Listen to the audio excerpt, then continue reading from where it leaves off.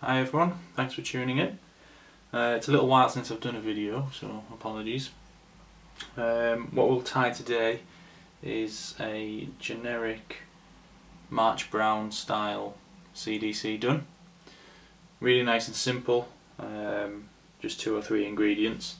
So in the vise we've got a standard dry fly hook. This one is a Barbless Hook Company BHC 101. This is a size 12, so anything size 12 or 14 will be ideal depending on the brand of hook you're using. Thread, I'm going to use this copper, sorry, it's a rusty brown UTC, so go straight on there.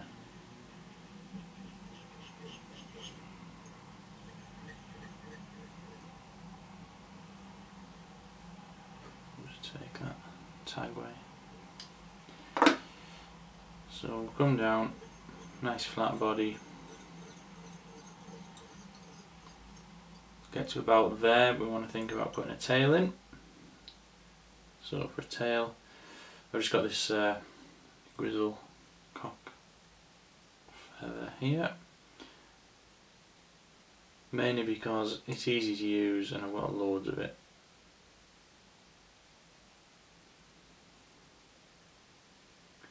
So I've just ripped a few barbules off there, offer that in, a couple of locking turns on top, that'll do. So I'll put one in underneath just to hold it nicely, come back down, and I'm going to cut this off quite high up here, because we're not dubbing the body, so we want to keep it fairly uniform if we can. So we've got a fairly uniform body there, and we can go back and tidy up. So next thing we want to do is put a wing in. You'll notice obviously a March Brown has a mottled wing, sort of blacks, browns, creams. I've tried to replicate that the best way that I can. I don't think it's perfect, but I also don't think it actually matters at all. I just think it looks quite cool on the fly. So the way I've done it is I've taken some black CDC and some sort of a grey heron sort of coloured CDC, and I've sandwiched the black in between the grey. So what I've done is I've got 2 black feathers and then I've put a grey on either side of it. So 4 feathers in total. Obviously match the tips up, get a nice plume. And I'm going to offer that in there on top.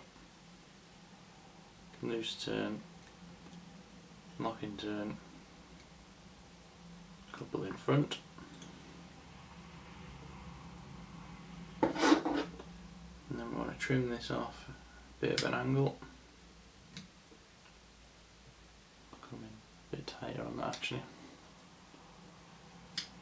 Because we've got 4 feathers, it's going to create quite a bump, but we are going to add a thorax in with the dubbing so we can mask that. So really all we want to do is just taper this down. So you can see it doesn't take much. Just bring that back up there. Now you've got a bit of a taper.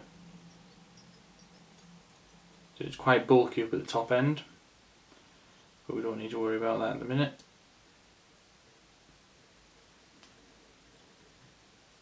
So then you want to come back to about where you've created that bump with the feathers, and we're going to put some dubbing in there, a little thorax.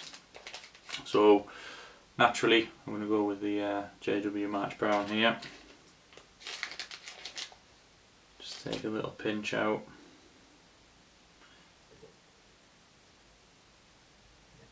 Feed that on.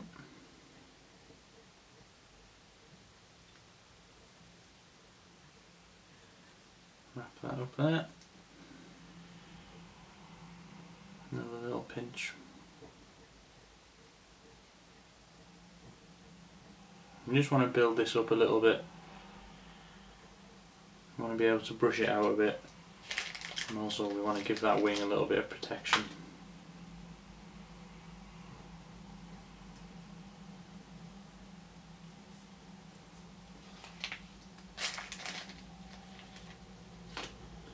So I like to add a little on often, just so I can control exactly what I'm doing with the dubbing, where it's going.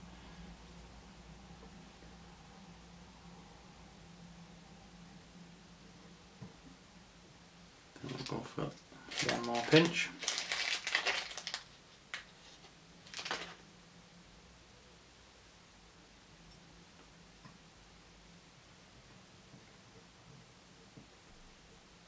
This is just to make sure I get a nice cross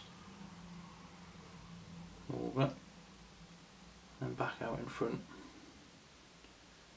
I'm just going to use my dubbing needle here to throw a little half hitch in.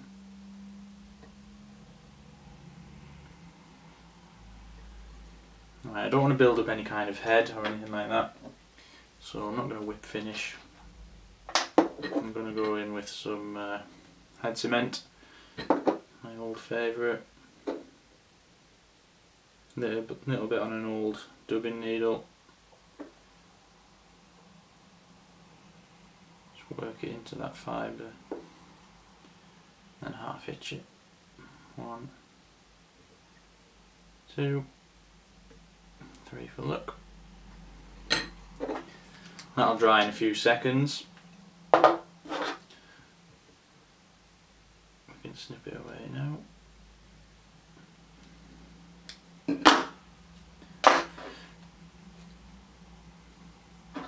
then I'm just going to tease out a couple of the fibres with my dubbing needle. Doesn't have to be a lot.